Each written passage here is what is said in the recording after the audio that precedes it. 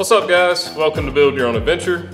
Today I am organizing my toolbox that I keep in our truck, and we take this on our camping adventures, and I basically use it in my everyday life.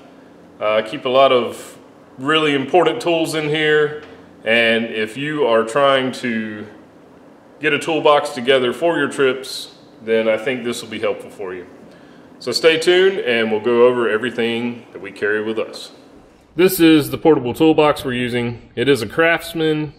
It has a nice seal around this outside, and it has like a notch where this piece fits. It has been waterproof. It sits in the back of my truck. I do have a tonneau cover that I do leave closed most of the time, but when we're camping, we have a gooseneck. If we're headed that way and it's raining, it's going to get wet, and it has, and it holds water on the top where the handle is. It doesn't leak in there, doesn't leak around the handle. It's been great. I love it. It's held up very well. I've had it over 2 years. So I think it was around $74, $75, something like that. On the inside, you have this little tool tray. I find it very helpful. And then the bottom is just open. Nothing to it. I knew I needed a way to keep all of my sockets separate, and I found these Tough Lug bags on Amazon. Again, I'll have a link below. It comes with a pack of 4, and I just wrote what size sockets are in each bag. These have been awesome. They are super tough, very heavy duty. They fit very nicely in the toolbox. I kind of press them down like this, and they fit very nice.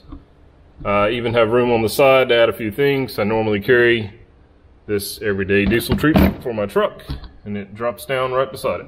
I bought a giant kit at some point with different tools, and I bought them just for camping.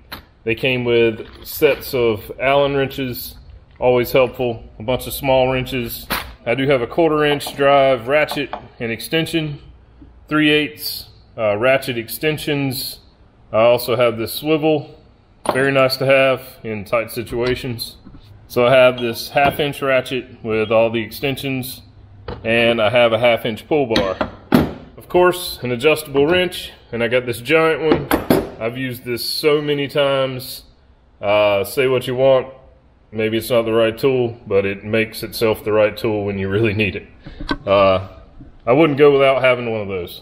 So I've got a Leatherman. Of course, it has all sorts of tools built into one. Can't go wrong with having a knife. I'll tell you about the one situation we got ourselves in where this came in handy. I like to have wire strippers. And here's a pair of needle nose with a 90°. We have adjustable pliers, always helpful, and a pair of needle nose, of course, always helpful. I have these larger wires with the ends already on them. Maybe batteries, who knows? You could use this for anything. You might could even tie something up with these. Not really what they're made for, but when you're on the side of the road, who cares? So same with this wire. 12 gauge speaker wire, I believe. I have Teflon tape. This mostly could be used for plumbing in the trailer, but you just don't know. Could use it on all sorts of things. I've got a marker. These Milwaukee markers will mark on anything. Haven't found anything yet that these don't mark on. They're very helpful, very useful. I like to keep, of course, different types of screwdrivers, different sizes. I have this magnet. It extends out. Let's see here. So it extends out in case you drop something down in the engine bay. That does happen quite a bit. So that could help you out. You know, you don't want to drop something out on the road and not be able to reach it. And you can see it. This thing will help you out quite a bit. Side cutters. If you're playing with wires, these are helpful. Playing with nearly anything. Vice grips. These are some of the most valuable tools you could ever buy. You can clamp down on a hose to stop leaking. You can clamp down on anything that's coming apart to keep it together. Just super useful for nearly anything. I like to keep a cheap pair of these wire crimpers, and it has a stripper on the bottom. Of course, a couple pairs of pliers of different sizes. We've got a headlight, because you never know when you're going to break down at night. Lots of different sizes of screws. These are made for metal. Self-tapping metal screws. I've got Craig screws. Those are made for wood. Lots of bolts with nuts on them. Washers. I have random washers here. Of course, tape. This isn't really duct tape, but it's a really strong 3M tape that'll hold all kinds of stuff together. I have spare lug nuts and a spare valve core for your valve stems. I try to keep this bit in here because if you own a camper or a trailer of any sort, our cargo trailer has them. It uses this square head. All the screws inside use the square head. These are invaluable, so I keep one of these in my toolbox. This glue is made for grips for handlebars on a motorcycle. This saved our butts when our awning broke this year, so I've started keeping this in our toolbox.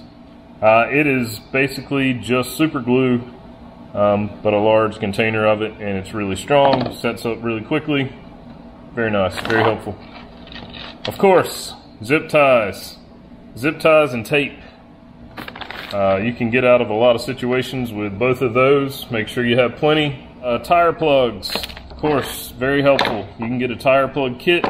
I actually need to order a new kit because I don't have the adhesive. I'm not sure where that went, but that's why I'm organizing, so I can get all those things for next year. But you can order a tire plug kit. You can get on YouTube and find out how to use these things, but this could save you from sitting on the side of the road. Of course, I got a couple different hammers here. Got a mallet, a little more weight to it, and just your standard hammer. And then this was the lifesaver for us. These are hose clamps. I've got several different sizes. Two of these hose clamps about the same size saved us from sitting on the side of the road for hours. We had a heater hose break off of our firewall. The plastic connector had dry rotted. We had no idea. So the heater hose broke off. It was spraying coolant everywhere. We pulled over on the side of the interstate. So I popped the hood open and get to work, try to figure out what's going on. Luckily, a GM mechanic actually was coming by and stopped to help us. He and I used a knife to cut the heater hoses away from the connectors. We used, where'd it go? There we go. This 1/2-inch adapter, stuffed it in one of the heater hoses. We used a bolt, stuffed it in the other. And we used the hose clamps, wrapped it around and tightened them down just as tight as we could get them. Then we ran our water hose to our outdoor shower, and luckily we had enough water to pump from our freshwater tanks into our truck, filled everything back up, and we made it to the campground that night. These were a lifesaver. I will never ever travel without having a whole lot of hose clamps. As you can see, I've got plenty of them. So that was a valuable lesson learned. It was a terrible feeling to be broken down, but it is also why I now carry a toolbox full of all sorts of things. I hope this helps you guys. Wait, hold on one second. Don't leave yet. I have one more thing that I've been carrying with me this year that I added to the truck. It actually it stays under the seat. Can't really fit in the toolbox. But this giant impact gun. This thing is sweet. It will break loose lug nuts, tighten up lug nuts. I haven't had to use it on the side of the road, thankfully, but I can tighten up my lug nuts or check them before I leave for a trip or at a campground or wherever. So I'd say if you're going to add something extra to your kit or to your truck, throw one of these in there. This thing is awesome. And if you have any questions or you know of something else that we really need to add to our toolkit, please leave a comment below and let us know. I don't want to sit on the side of the road again, and I hope you guys don't either. So thank you for watching, and be sure to check out our other videos. We'll catch you next time, guys. Thank you.